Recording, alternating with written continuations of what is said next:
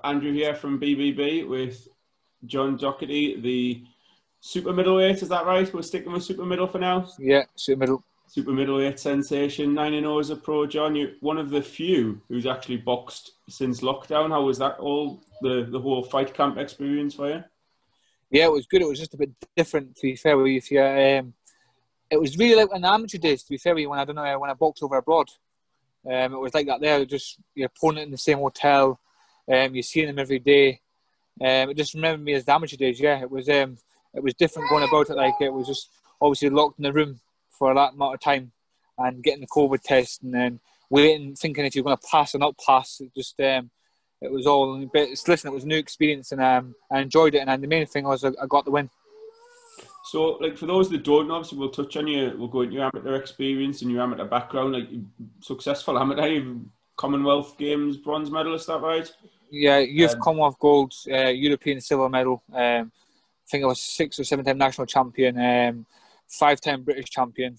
Yeah, basically, and like I won all my novices and like I had about 140 fights and lost 14. That's a hell of a record, like, isn't it? So yeah. Like you sort of a boxer that I was aware of, like from following like amateurs, not pros, to the Commonwealth Games, Youth Commonwealth, things like that. You sort of stand out, and when you sort of in boxing, you pick up these names and things. But like as a pro, we actually saw you make your debut, obviously at Newcastle. Newcastle, yeah. Like, how did that come about? So from you going from like being a successful amateur, where like Matchroom and other promoters sort of keeping tabs on you and like sort of making their interest known, how did it all come about? Just basically, obviously, Eddie Hearn and a few of the promoters kept an eye on me. I mean, obviously, I was doing well as amateur, so it wasn't that I had to get signed over, to be fair with you. It's just who I was going to go with. And actually, a boy called Charles Sims, Tony Sims, who trained me, his son, got in contact with me, and he said, my dad wants you down for training. And I said, yeah. Tony's obviously a great trainer, and obviously I took the opportunity and went down training with Tony Sims for a week. He liked me. He said, when you want to turn over after the Commonwealth Games, give us a shout and we'll get you a sign with Matchroom and all that there. And basically went to the Commonwealth Games, got a bronze medal, beat some good kids on the way. And then I just thought if I stay amateur, I'll have to move up to light heavyweight at 81, and it's just starting all over again and getting all my points back again, because I couldn't make 75 no more. It was just too hard, and I was drained at the weight. I wasn't performing to how I should have been. I was just actually trained to make weight. So it was basically getting... I didn't really like boxing anymore. But then I made... I had a long think about it, and I just thought, you know what, I'm just going to turn over. And I spoke to Charles Sims and Tony Sims, and then they got me in touch with Eddie Hearn. And obviously Eddie Hearn's heard of me through like the Commonwealth Games, all the tournaments I've won, do you know what I mean? So it wasn't that hard. My name was already out there, do you know what I mean? So I just come down training for a few months, and then they got me signed with Eddie Hearn, and it went from there onwards. Bit of a commute, like, isn't it? Yeah, so now I was actually going to ask about, like, as a successful amateur, how you then choose a trainer. Do you stick with the amateur? But obviously you've just explained that there was sort of approached you, and how did you find the gym, your first few sessions with the Sims? It was good, yeah. It was obviously, I was at America with GB, and then my time difference was all mixed up because I had come back from America and I think I had 2 days at home, so my time difference was all mixed up. But obviously I wanted to like show Tony that I was good enough to turn over pro, and like obviously to show him how good it was. So yeah, it was hard training. Obviously the time differences was a bit mixed up, but the training was really hard, and it's still really hard now. My body's still not really used to it. You know, the pro training to the amateur training are a lot different. To amateur, do you know what I mean? So it's a lot more hard and a lot more longer, do you know what I mean? But when I come down with Tony Sims, it was he pushed me through my paces, and I got some good sparring in, and he gave me some of the runs to do what they do when we were on training camp, and it was hard, do you know what I mean? It was basically just give me a little feel how it's going to be when I do turn over, if I really want to be down there, do you know what I mean? So he pushed me through my paces, and he liked me, and then I just went from there onwards, really. So going into a bit more detail, what are some of the differences? For imagine I don't have much of an idea, but like between amateur and pro, obviously we hear there's always a difference in the styles. They're like 2 different sports. But from a training point of view, what sort of things are you doing differently? It was just obviously the main thing was longer rounds and sparring and the bag work, and then obviously the runs. Like was going up big hills and doing sprints uphill, like all to get strength in your legs. I mean, it's hard to explain really. It's just a lot harder than people think it is. Like our gym's really hard training. Like people can turn pro and go to another gym and it'll be easy training. They'll think, oh, pro's easy. But where Tony's got us there, Tony's got us on a schedule every week. And it's one I'd like that. Some of the pros that actually come and just said, no way, we don't want to train with you, Tony, no more. It's that hard of training. Like, when I go to the runs, I actually get nervous, like a fight. So they are hard. And like, obviously, the night before, I've got the run next morning. Like, I can't sleep. It's that hard. Like, Tony puts us through, like, hell and back. Do you know what I mean? Obviously, he gets us ready for the fight. Do you know what I mean? So everything's basically on Tony. He puts us through our paces. Do you know what I mean? You're more nervous about the fight now, the running? The running, honest God, I've seen me really nervous about the running. Like, they would do, I think, up the stairs. And, like, there's all other ones. But it just depends what you're good at. Like, some boys are good at other things. Some, like, I'm bad at the stairs. I mean, that's my worst one. And I get one nerve. I'm nervous before them. Like, I'm nervous more than them when I fight. I can hear it in your voice. It's bringing back memories for you. Yeah, I'm actually looking forward to get back into training on Monday. But when I'm back into camp, I'm not looking forward to that there because that is just a nightmare. So, like, obviously, from your first camp and agreeing to have Tony as your trainer and signing with Matchroom, how long was it before you made your debut? It was quite long actually because Tony didn't want us to put us in. Obviously, I'm only fighting a journeyman, but Tony didn't want to put me in if I wasn't right. So I done like a 4-month camp, like not a proper full training, but 4 months just to get used to how to turn my style over from amateur to pro. Tony doesn't want to chuck you in. Tony, like, make sure you're right before you get put in. Like, some trainers just put you in. Just think, oh, we're going to get money out of it anyway. Tony doesn't think that. Tony thinks of yourself first, and they put us in. Do you know what I mean? So, no, that's how it went. That's sensible. I can't really argue with the logic there. Yeah. So then, obviously, you get to that point, as we said, you made your debut in Newcastle on the Lewis Ritson undercards. For anyone that doesn't know, how did your debut go? Went very well, to be fair with you. It went about, I think it was about 15 seconds in the first round. Four months worth of grafting and then done within less than 20 seconds. Yeah, that's the reason why I got put on so many shows so many quick, because I was stopping everyone very quick. So when I stopped that boy, I got put on a show straight away and another show. Do you know what I mean? That's how I kept fighting very regularly. Do you know what I mean? So that's how it happened, really. So every time I was knocking everyone out quick, I was getting put on early shows. Do you know what I mean? Because I was not getting a long distance fight. So I just thought, I'm just going to keep knocking everyone out and I'll keep getting put on shows. Do you know what I mean? So it went like that. And be honest, how much of you is sort of frustrated that you haven't had a chance to put your practice into an actual fight? How much of you is just chuffed that you're smashing through, fellas? Yeah, basically everyone goes to me, can John do the long distances? Can John do this? Can John do that? Well, listen, I'm knocking out journeymen what people can't knock out. Do you know what I mean? That's the whole top and bottom of it. And then my last opponent there, Anthony Fox, people actually, like when that fight got announced, people actually thought I was going to lose. Like, they're thinking, oh, I know his record's 10 times better than what it looks. Do you know what I mean? But everyone thought I was going to lose, or there was not a chance I was going to stop him, they were saying. And I knew the training I was doing and put my body through what I was putting my body through, and I knew I was going to stop him. It was either going to be early or late, do you know what I mean? And I got him late, do you know what I mean? And the training, when Tony puts you through the training and you do the full camp, you know you're fit, you know you're not going to blow out or anything like that. Was there anything different with your training for that like most recent fight? Did you have anything sort of specific to Anthony Fox, or was it still just more of what you were sort of working on? And just more of what I'm doing, and obviously working on things what we've done wrong and like what I couldn't do with Anthony Fox, and basically on lockdown, I hurt my shoulder. I actually fractured my shoulder on just running, and I fractured my shoulder like that. And I come back, and I was supposed to be boxing that boy from Love Island, but then Tony said, no, we have to wait till you see your shoulder is. And then I basically come into that fight, that Anthony Fox fight, just obviously my first fight back, I was obviously sparring with my shoulder and that. It was perfect in training, a full training camp up. Anthony Fox, I was a bit worried in the fight, do you know what I mean? I was just thinking, you know what, something could go wrong here. So I had that in the back of my head, do you know what I mean, in Anthony Fox fight, just thinking there could be something wrong with my shoulder, something could happen here, do you know what I mean? So I just had to think that over and over. But the whole training camp towards that fight was perfect. I'd done everything right. My running, my sparring, I was doing more around sparring. I was beating my times in the running. I couldn't do much more, to be fair with you, on that training camp. And my times and everything, and my rounds was shown in that training camp what I come out with. Do you know what I mean?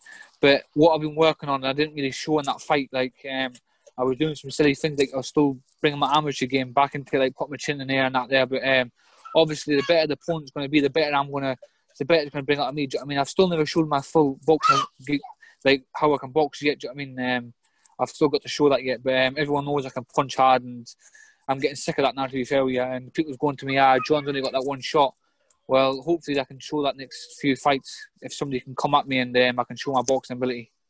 Yeah, it's something that obviously gets leveled at prospects a lot, that like you never really see everything from them. There's always going to be question marks because people say, oh, how does he respond if he gets caught on the chin? How does he respond if he gets put down? But you don't really want to be facing those problems against journeymen. You want to show that you are a class above. That exactly. That was the problem in your position.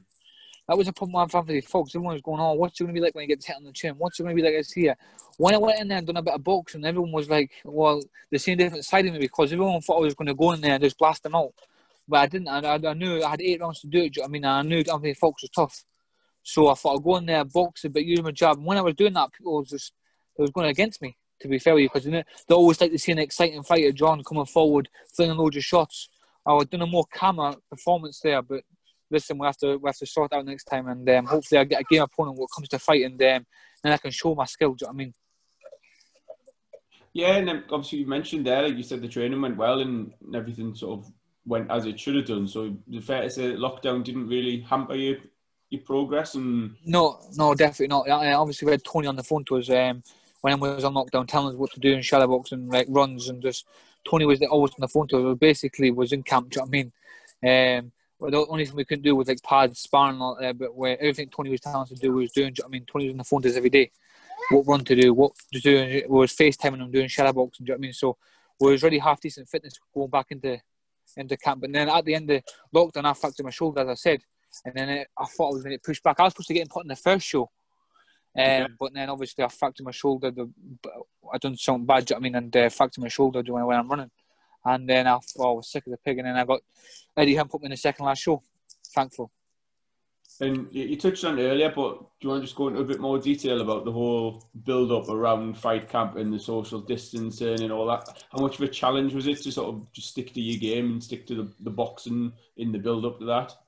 It was, as I said, I had like the kind of experience to have that in amateur. I had that kind of, was kind of the same, but obviously where you had to wear the face mask when you went out in the public and like you was cornered off from everyone. It felt a bit different, to be fair with you. And obviously we had Tia Cheeseman there like a few weeks before, so we kind of knew what we were going to be like in there. We had to bring our own telly. Like we had fridges, lucky enough, in our room, but some of the boys never had fridges. They had to bring their own fridges. Felix Cash been like some cooking things to cook on. Do you know what I mean? There was a lot of different things we had to do, but we got around it. And the main thing was I got the win. Do you know what I mean? And it was just basically the hardest was being locked in the room for 24 hours or whatever was in the room for. Do you know what I mean? Then you had to wait to see if you passed the test. Do you know what I mean? Thinking, oh, if my opponent passed, if I passed. Do you know what I mean? It's just it was a lot more different, but that was it. Yeah. And then obviously once you got in the ring, you just said like business as usual, isn't it? It was a nice venue, a nice backdrop, but you just got to get on with it, I suppose. It was good, yeah. It was when I got to the venue, it was a lot better than I expected, to be fair with you. Like it was, you actually had to be there to see it. Do you know what I mean? Like the way they set it all up, it was unbelievable, to be fair with you. Eddie had done a very good job, and we just come there to do the job, and we done it. Do you know what I mean? It was just basically the only thing he didn't have is the audience there. Do you know what I mean? Think it's got a bit of a future, the fight camp, maybe some summer shows in his garden next year. It could be, that would be a good thing, but it's just you could put some of the viewers in there, like some of the audience, but not a lot of people could fit in there. Do you know what I mean? To what you could put a little next gen shows and that in there, it'd be all right. But we'd have to wait and see what it comes out. But with an audience in there, it'd be very good. It'd be, I would like it. It would be good. I'd definitely box in there again and all that for a fact. And then, we've talked about, like you said, in the first fight camp show, the second from last fight camp show. What about the last one? I saw you tweeted out, or you've been quite vocal about one of the fights on that one between Jack Cullen and Zach Chelly. How did you see that one going, first of all? Did you have a It's actually winning.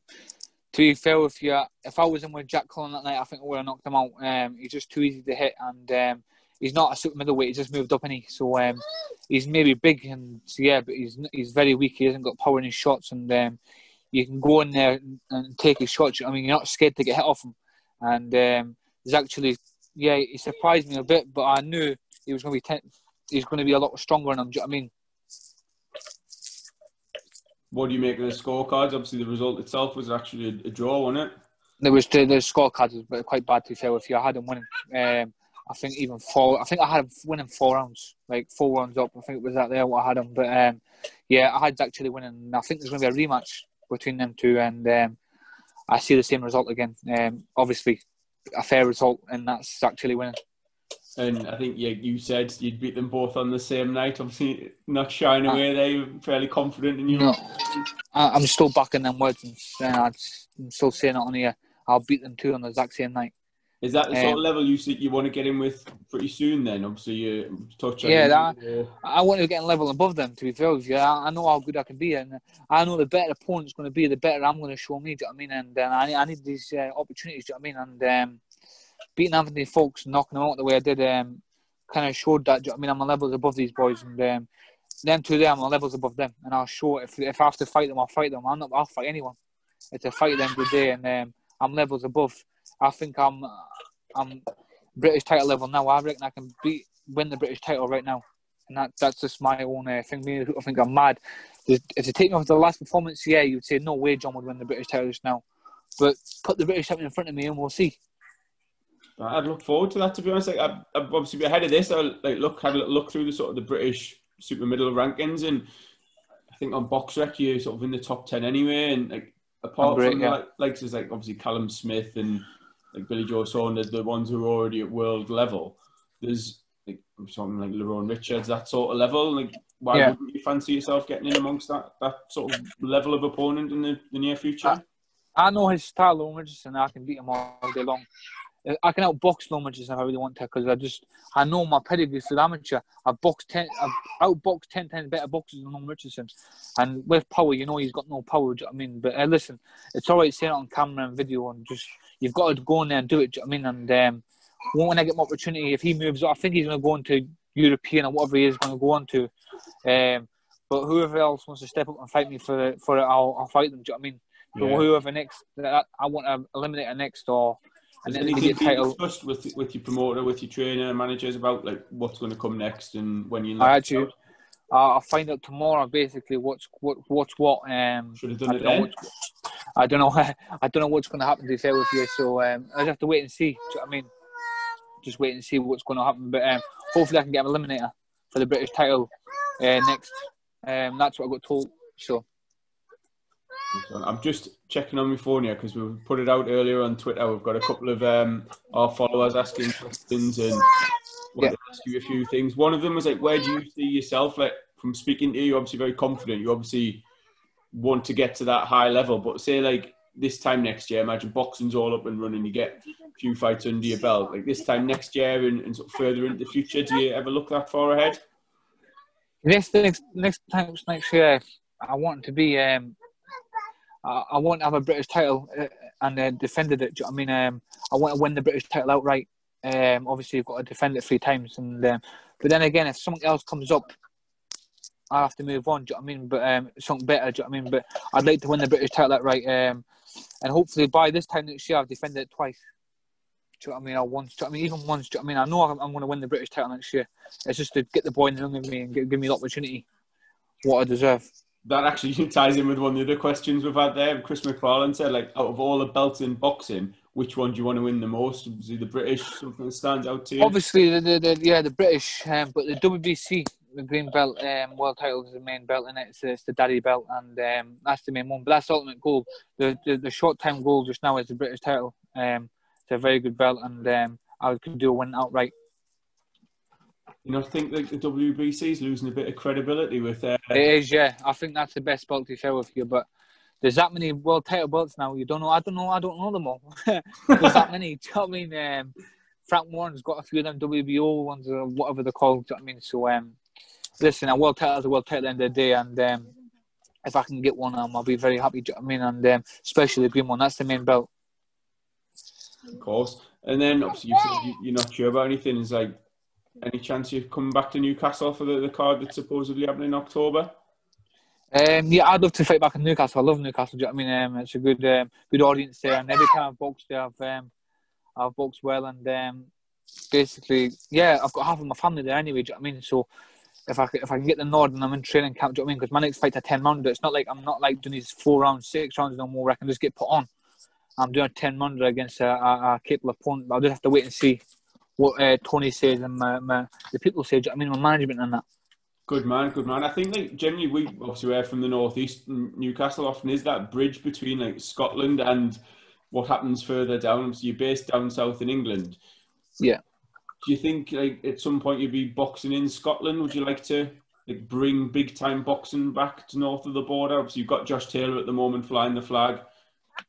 Ideally, I imagine you'd want to get to like his level of success, but also that top profile and bringing boxing back to Scotland, I suppose. Listen, Scotland is where I'm from, and I'll never forget that. Do you know what I mean? And I'd love to bring big nights back, and obviously Eddie Hearn's the man for that. And I can just ask, and if he does it, he does it. Do you know what I mean? Scotland's one of my main places to box back at, even anywhere in Scotland. Do you know what I mean? So I'll just have to wait and see what Tony Sims says and Eddie Hearn. But I would say there's going to be a big show in Scotland, and I'll be definitely on it. How do you rate boxing in Scotland? Like Scottish boxing, obviously we mentioned Taylor there. There's like Lee McGregor won last night. Cash Farouk, obviously, was a very close fight with McGregor. And then yourself, do you think like the quality's there, the depth of quality's there, or would you like to say maybe? Yeah, definitely. But Scotland boxing starting to go up now. There's obviously Kieran Smith as well. He's a very good fighter, and there's a lot of Scottish boys about there. Do you know what I mean? So there's definitely they definitely can make a show out of it. There's a lot of top talent coming through, and there's obviously not a lot of people showing it because obviously they haven't got good promoters, so they can't get televised. And there's a lot of boys undercover. I mean, what's a lot better than what they are. There's another boy, Nathaniel Collins. He's a good fighter as well. So just have to wait and see. If there's a show in Scotland, then boys will be put on. And if I'm speaking to Eddie Hearn, I'll put the name forward. I mean, to say try and get them on. All right. Well, next time we speak to him, we'll drop that in as well. So definitely. A little bit. But thank you very much for your time, mate. Honestly, absolute pleasure speaking to you, and all the best. Cheers, buddy. Yeah, thank you very much. Guys. Yeah. Thanks for the interview.